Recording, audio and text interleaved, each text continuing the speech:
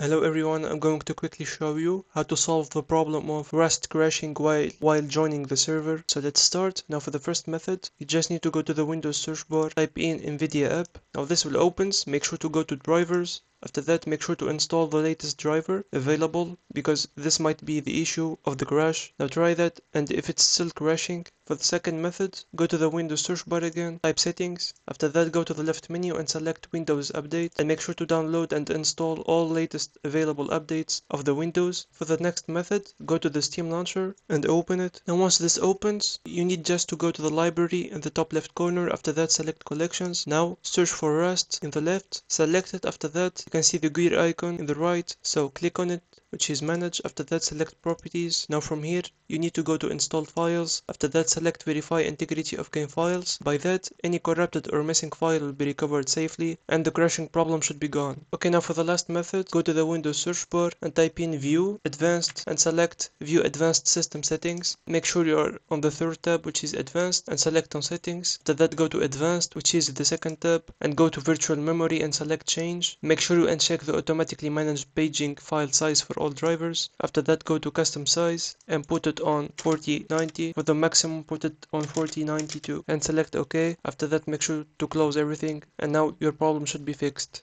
If you found this video is helpful, make sure to like and subscribe, and see you on the next one.